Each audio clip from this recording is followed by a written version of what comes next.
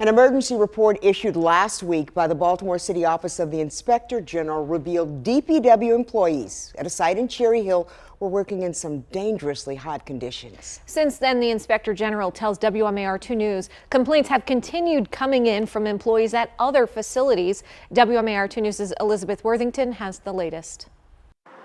Broken ice machines, broken water fountains, broken AC. These were the conditions uncovered by the Baltimore Inspector General at the DPW yard in Cherry Hill.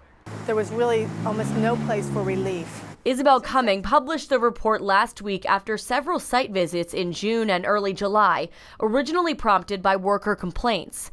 On the final visit, the city was under a code red extreme heat alert. No fresh water was provided that day, according to the report. It was just warm bottles floating in a trash bucket. We also found that all the water fountains weren't working. We found in their bathroom there was no cold water, it was only hot water, and it was 84 degrees in their break room.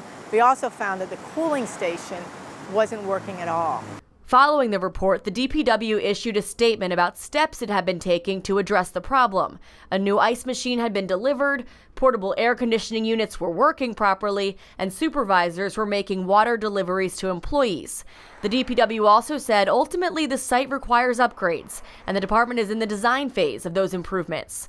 But complaints continued coming in to the Inspector General's office from employees at other DPW facilities. It's definitely not limited to one location.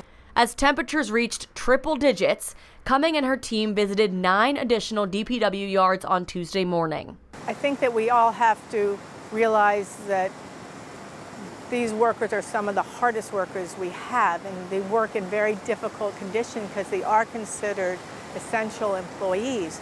I mean, keeping Baltimore clean and sanitary, and these are just important and vital functions for any city.